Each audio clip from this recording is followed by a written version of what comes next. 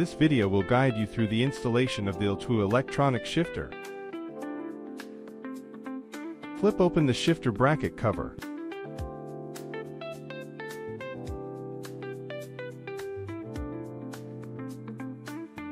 Use a 5 mm hex wrench and insert it from the side of the shifter head to align with the clamp bolt. Turn the clamp bolt counterclockwise to loosen it until the shifter can be smoothly placed onto the handlebar. The angles of the left and right shifters should be the same and parallel to the ground.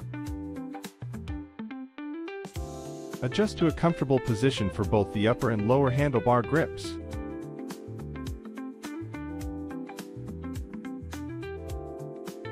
Turn the shifter clamp bolt clockwise to tighten it.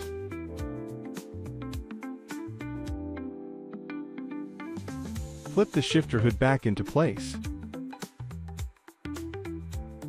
Thank you for watching this video.